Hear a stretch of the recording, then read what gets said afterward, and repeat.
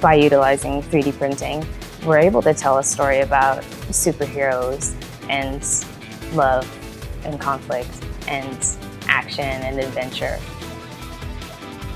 There is no feel like the feel of stop motion. If you want to create something from your head and it doesn't exist and it can't exist, you animate it. Be super cool, be super cool. At Stoopid Buddy Studios, we create a lot of stop motion animation that comes in the form of TV shows such as Robot Chicken, Buddy Thunderstruck, and SuperMansion, as well as things like commercials and short spots. 3D printing has changed our workflow in a few ways.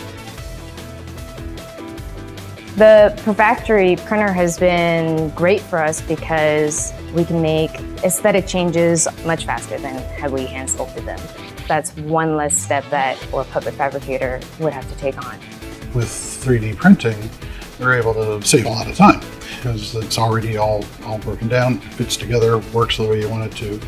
The Factory printer has been great due to its ease of use. And it's also extremely consistent results. Sometimes we do characters with things like really fine crow's feet around their eyes, or hair detail, and scales, things like that. And R5 Gray has served our purposes for both getting that really beautiful amount of detail, but then also lasting throughout the stop motion animation process. For a show like SuperMansion 3, we have 3D printed a large majority of the show. Pretty much most of what you see on a lot of the human characters is 3D printed except for the fabric. To be able to print all of their accessories, we are running the printer twice a day, every day.